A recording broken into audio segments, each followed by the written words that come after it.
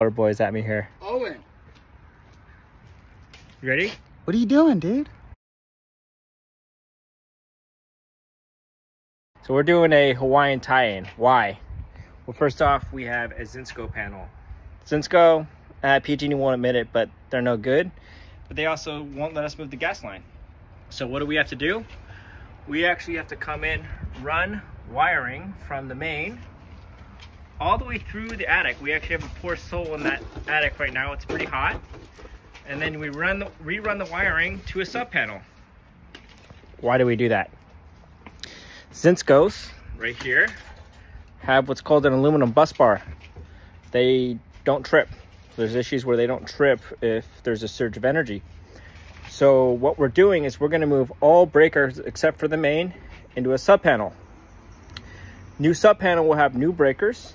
So if there's a surge of energy in the house, it will actually trip that breaker.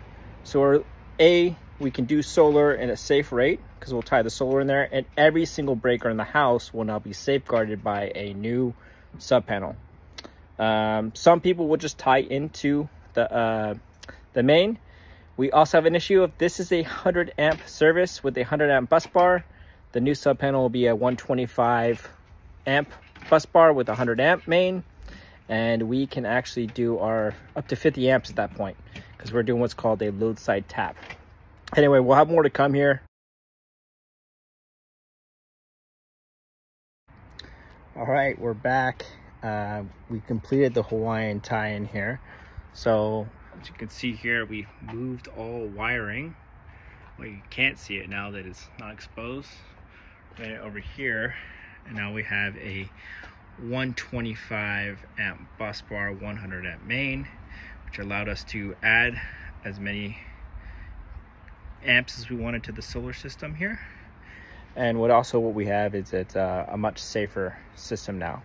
If you think about it, all breakers here lead to the house.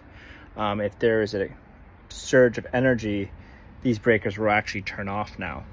So when we're finally finished and tie everything back to the original service panel, we still have a Zinsco, but the only thing that's in place now is the main, which is tied directly to the sub panel here. So if there's any issues, we have a reliable brand new service panel, and also ability with a larger bus bar. And that's why we call it a Hawaiian tie-in. A lot of people ask, why is it so expensive? It was definitely a hefty procedure.